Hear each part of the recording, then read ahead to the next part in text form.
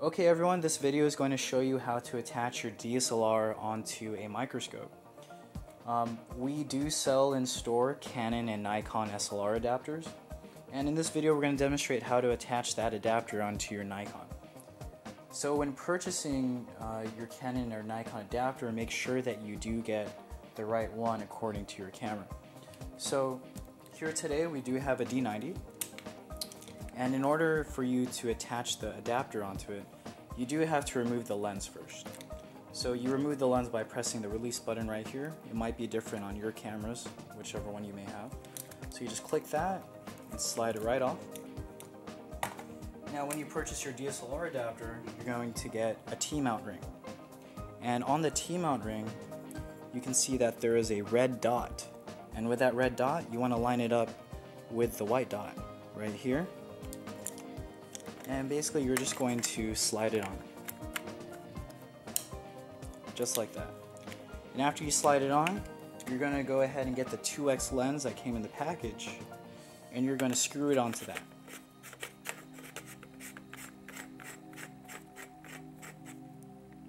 Now you don't have to do it in the steps that I just did. I mean, you could go ahead and get the T-mount and just screw it on before you connect it to the camera.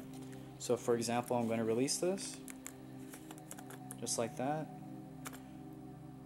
And if you already screwed on in the beginning, you could just go ahead and mount it again by aligning the red and white dot on your camera. So that is the camera attached to the adapter.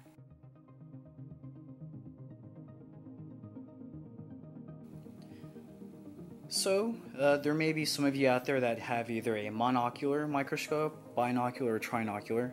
Whichever the case, you could attach the DSLR onto that. Basically, if you have a monocular, it means you have one eyepiece, binocular two, and trinocular means that you have the third port on top that's usually dedicated for a microscope camera. And this adapter will work fine on any of them as long as they have ports that are 23mm, 30, or 30.5. Any one of those sizes and this adapter would fit. So what we're going to do right now is we're going to attach it to our T490 microscope. This is a compound microscope, and basically you would attach it by removing one of the eyepieces. Our microscope doesn't come with any screws that hold the eyepiece in place. For some of you out there that do have a monocular microscope, there might be a small screw you might want to remove before placing the adapter in. So here we're going to go ahead and remove the eyepiece. And after we do that, we're going to go ahead and just slide the camera right through it.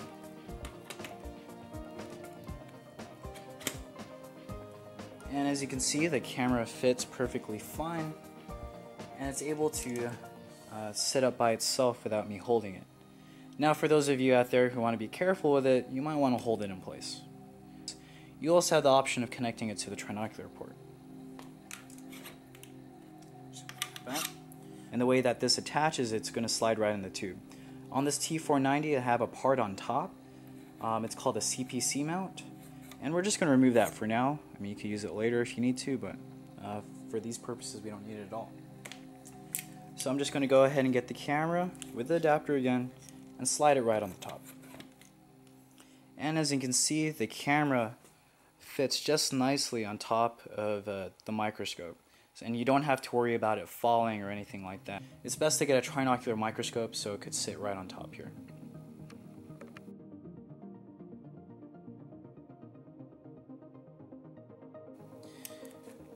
Now, what most people don't understand is that when you attach this lens, all your auto-focusing features disappear. So what you're going to have to do when using this adapter is you're going to have to place it in manual, because your camera won't detect a lens being attached if it's not on manual. So we're just going to go ahead and power this on. And as you can see, the aperture is all blacked out because you can't choose an aperture with this adapter on it. So the only two things you could function are the shutter speed and the ISO. So the higher the ISO, the grainier the image will be. So let's go ahead and just leave around maybe ISO 400. And the shutter speed dictates how much light is allowed into the camera. So let's go ahead and just make it 200. So I'm just going to go ahead and attach this down the tube. And the way that this works is you're going to have to move the microscope up or down in order for you to get focus. On the T490 we have a fine focusing feature where you could just slide it to fine focus your subject, or you also have the coarse focusing knob, which allows you to bring the stage up and down. And this would allow you to get focus while using your camera adapter. So the first thing you want to do in getting this in focus is you want to go ahead and get the eyepieces in focus first. And after you go ahead and do that, you might want to readjust the trinocular port by moving the ridges up and down so that the camera will have the same clarity as your eyepieces. If you have a DSLR camera that has live view or a video mode, it might be a little bit easier to get the image in focus. The reason behind that is because you could look at the screen and you could easily get it in focus that way. Let me demonstrate.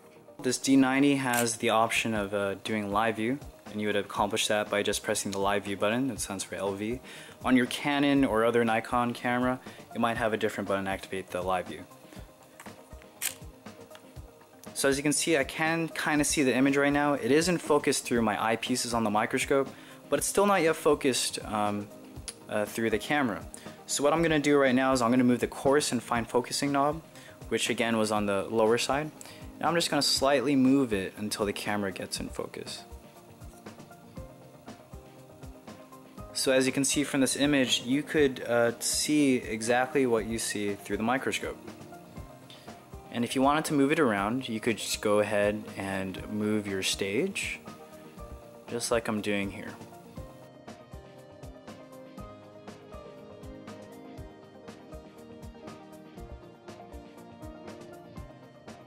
So again, for those of you who do have live view on your DSLR camera, and when you do have an HDMI monitor, you can easily attach the two together so that you can see your image on the live screen. Now that this D90 has an HDMI port, now it's not your typical size, it is going to be a mini HDMI port. And what you do is attach a mini HDMI cable onto it. So I'm just going to attach it just like this. Now after I attach that, you can see that the image is now on this HDMI monitor that I have.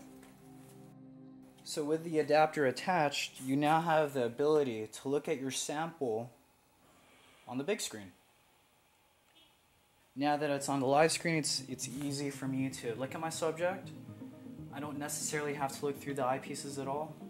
And I could just move it around and easily see the subject that I'm looking at.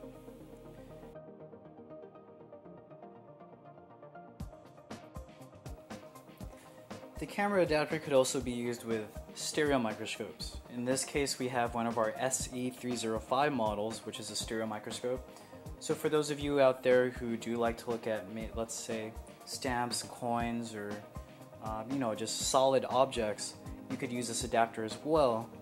And a plus would be if you did have the video function so that you could attach it to your monitor. So in this instance, the eyepieces on this model are a little bit bigger than the T490. These eyepieces are around 30 millimeters. So with the DSLR adapter, we usually include two adapters. One's a 30 millimeter adapter and the other is 30.5, just in case you have another microscope with larger eyepieces and you need it to fit.